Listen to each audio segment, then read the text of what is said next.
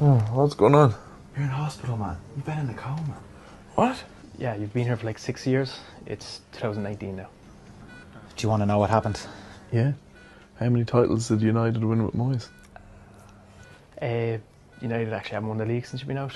Moyes got sacked after like a year. Okay, well, who's in charge now? Well, it was Louis van Gaal. Then he got sacked. Then it was Mourinho. Oh, well. He got sacked.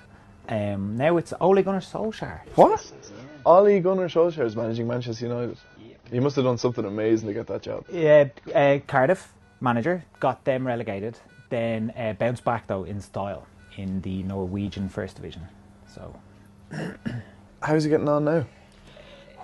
Bit of good news. They've introduced video assistant referees now, so that's good. Okay, well, yeah, that removes any arguing over decision making. Yeah. Sure.